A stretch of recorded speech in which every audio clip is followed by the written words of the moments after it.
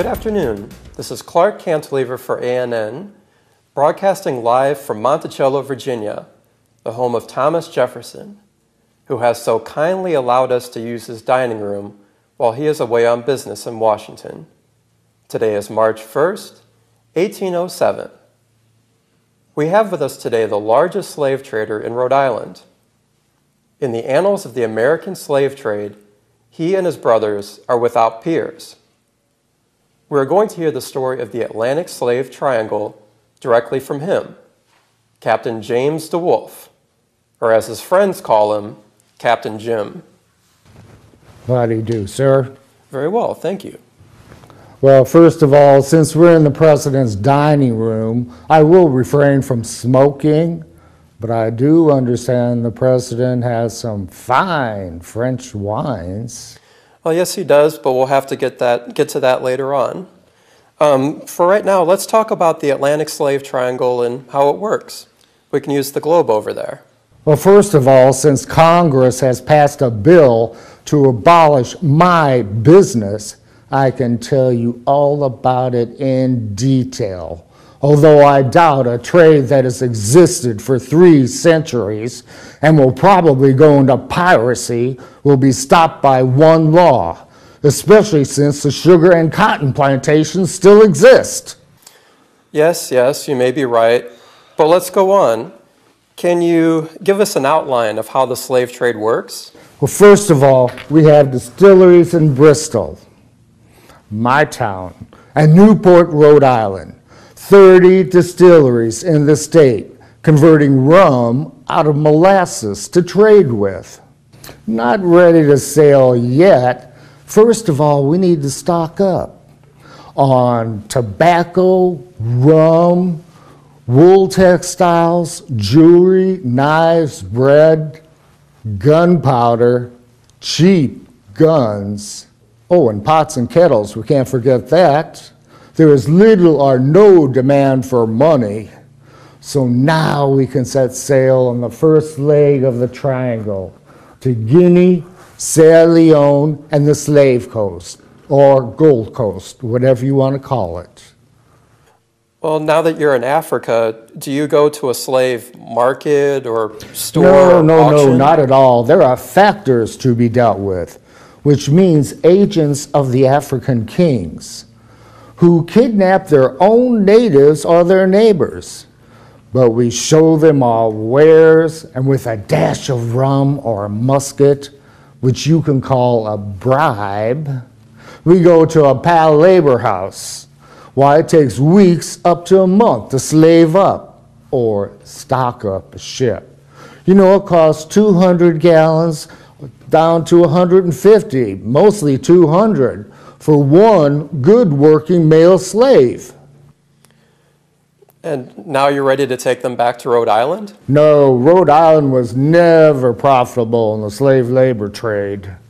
Our people prefer white servants over Negroes because of their tempers. I need to sell these slaves for molasses.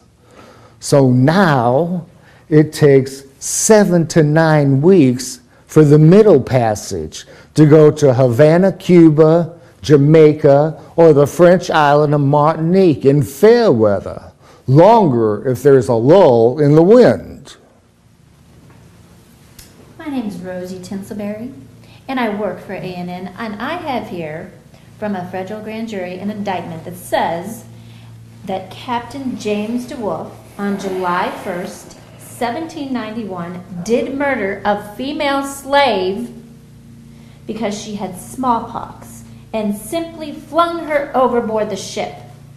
Details said that Captain James DeWolf did clenched, seized upon her body, pushed, cast, and threw her out of the vessel into the sea and the ocean, whereby she then there sank, drowned, and died, and is now resting at the bottom of the Atlantic Ocean. What do you have to say about that? Those charges are baseless, made up, and exaggerated by the right-wing extremists and the newspapers. I was never convicted of that crime. My record is clean. and the case was never processed, and the warrant was never served. And besides, those anti-trade slave laws are just an annoyance and are made to be broken. And furthermore, disposing of that blasted Negro was for the good of the ship. Okay, let's move on to the next step.